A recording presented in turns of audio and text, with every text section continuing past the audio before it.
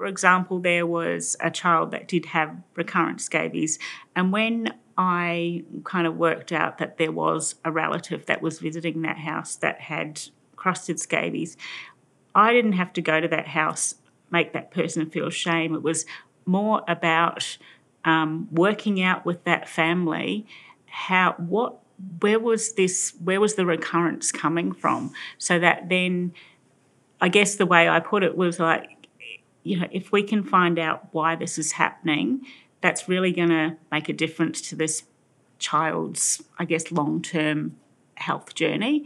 So in this case, the person that was had the crusted scabies was a renal patient. So for them, they could relate to going, I don't want my great-grandchild to end up in this chair in another 30 years. So relatable kind of stories. And it's not the same story for everyone. You're finding a way to help them understand, and a way that is relatable to how they're living their life at the moment, and things they can put in place to avoid the next generation having, I guess, suffering from poor health. So if you can do that, that people are because they're so family orientated, want to look after the next generation and make sure they're not in the same space that we are now.